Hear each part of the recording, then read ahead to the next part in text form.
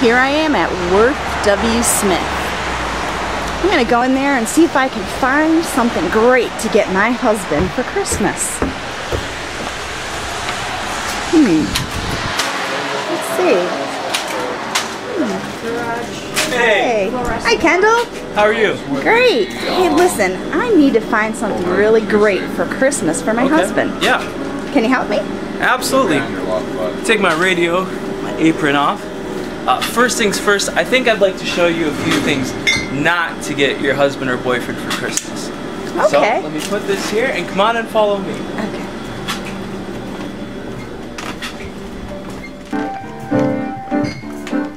First, let me tell you about a few things you should not get your husband or boyfriend. Ladies, if you're watching this, these are some really good hints.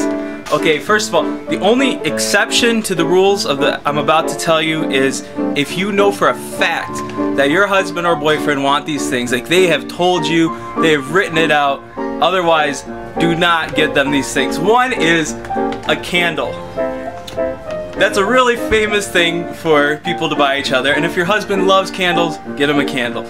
But don't get him smelly stuff like a candle, dish soap, or anything like that. Get him something that he really wants. Two, let me think. Don't get him anything offensive. Don't get him a gym membership.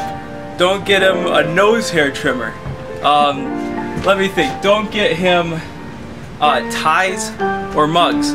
Unless he collects ties and mugs. Again, the exception is if he loves it. If he told you, honey, I really need ties and mugs. That's all I need is ties and mugs. I'm all out. Then get him that. But otherwise than that, don't get him that.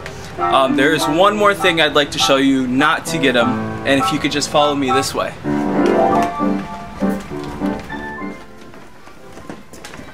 It's right this way.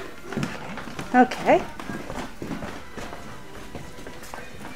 Toolbox? I thought you always get a toolbox for your husband. You should never get a toolbox unless if your man is a handyman and he has a lot of tools, then he probably needs something a little bit larger than something like this. This is like tackle box size. If you're young like me and you only have a couple tools, go for it. But what I really suggest, ladies, is go down into your husband's basement, into your boyfriend's basement, check out what they have. But you gotta do it really secretly. Sneak down there, say, what does this guy have?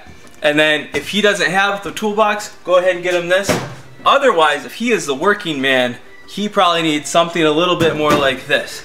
Wow. We would love to sell you something like that here at Wordsmith. But now that I've talked a little bit about what not to get your boyfriend or husband, let us talk a little bit about more what you should get them. All right, let's go this way. Okay.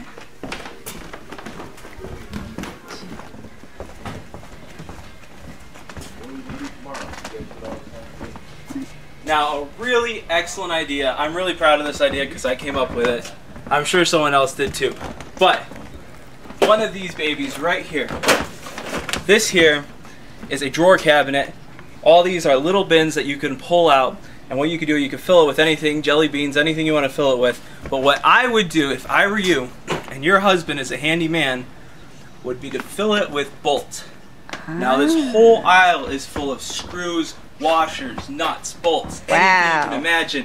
And I would fill up one of these so that your man is prepared for every job that he needs to do. Wow, that's a great idea. All right, let's go take a look at another one. Okay, the third thing on my list on what you ladies should get your men for the holidays is this Echo chainsaw. Now, I bought one of these babies for my dad last Christmas. My whole family chipped in, and I've never seen a regular man turn into a lumberjack overnight. But we didn't see my dad for weeks. The man was just out cutting trees, and he loved it, absolutely loved it.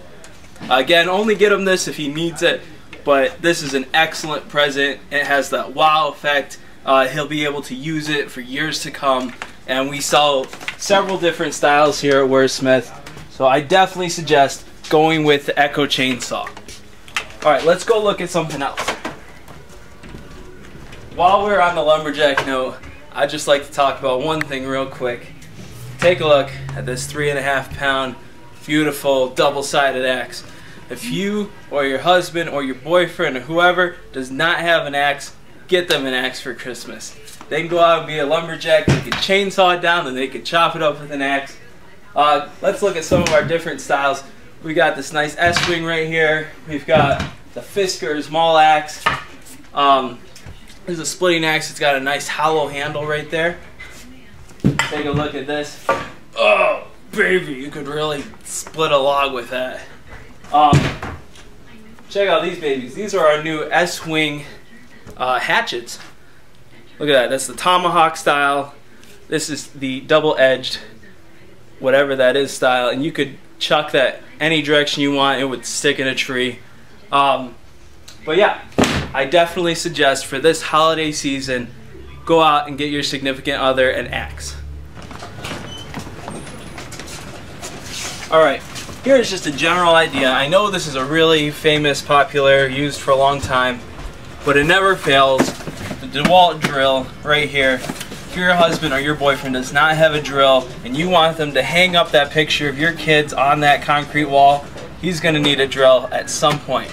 So I would go ahead and suggest, we've got a really nice selection right here.